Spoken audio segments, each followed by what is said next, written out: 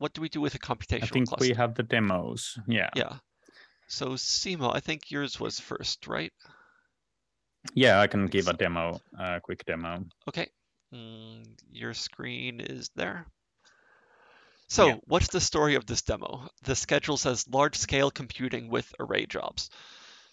So, array job is a way to run one thing many times with slightly different parameters. Correct. Yes. So this specific case is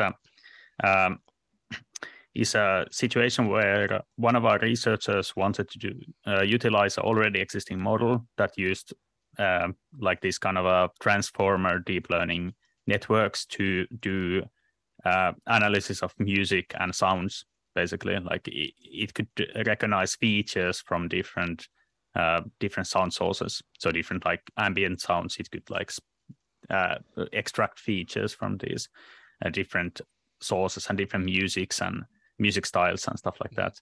And there were different models in this specific model that one could use, like different kinds of feature extraction methods.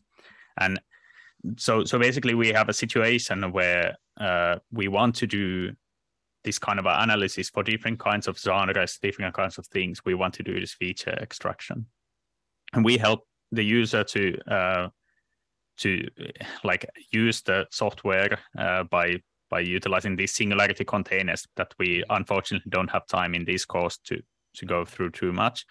But basically we help them install the software and then help them like do the analysis in a parallel fashion with these array jobs. So basically running different parameters in different machines, because all of these jobs required like a very heavy GPU for about a half an hour to do it. So I'll demo the script now. I'll show the script.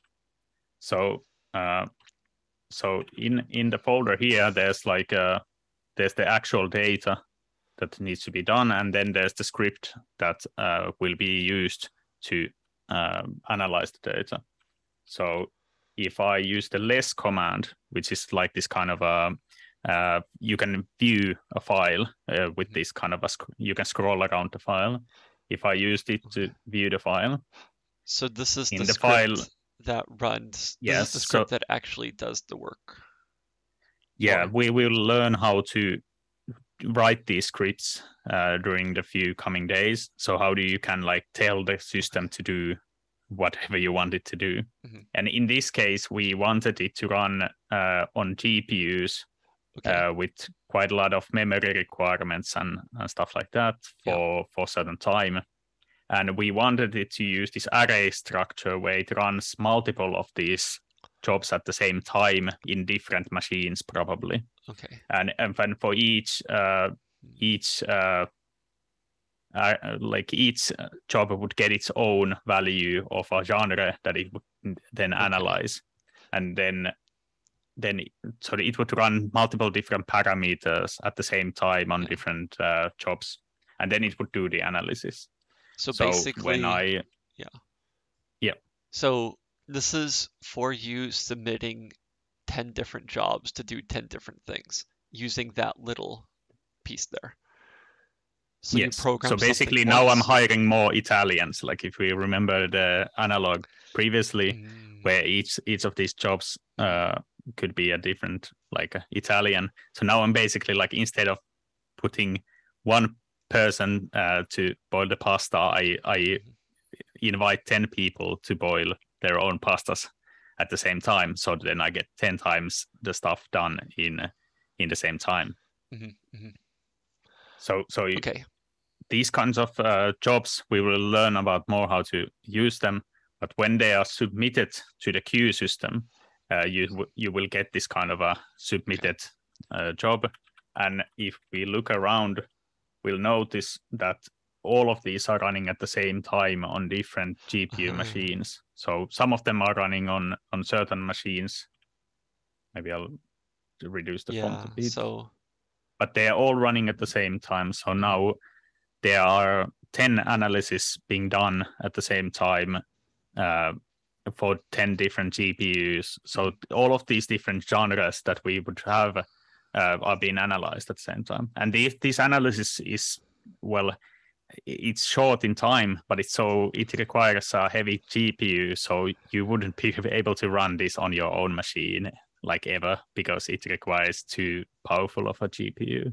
So this kind of job utilizes both the GPUs but also the array structure, so that you can have multiple of these running at the same time.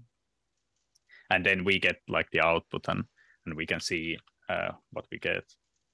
So this is this kind of stuff you will learn on the next day.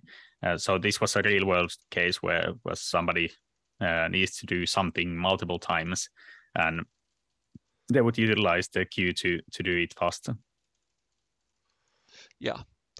And then how do these all save to the same output file, or do they how do you get the results from 10 different things running at once? Yeah, so we'll talk about this more when we go to the array chapter, but all of them will produce their own output, and all of them will produce their own features, their own results in their own files. So they're completely independent things running at the same time. But this is we'll go through this in much more detail tomorrow. Okay, Should we look at the other example? Yeah, so and I guess we can emphasize that what you just saw here that Simo did, this is the most common way for people to run a lot of things on Triton. I don't know if I'd say most common. What do you say most common? Well, I would say it's it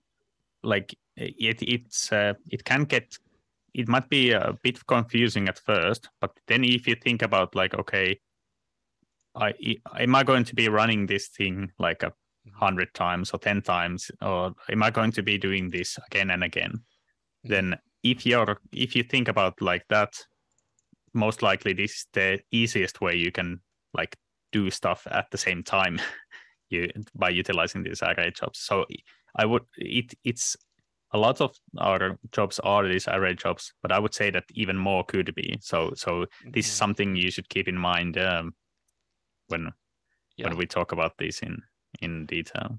Yeah. Okay, I see some commentary on HackMD, but I'll do the next example and then we can get back to there.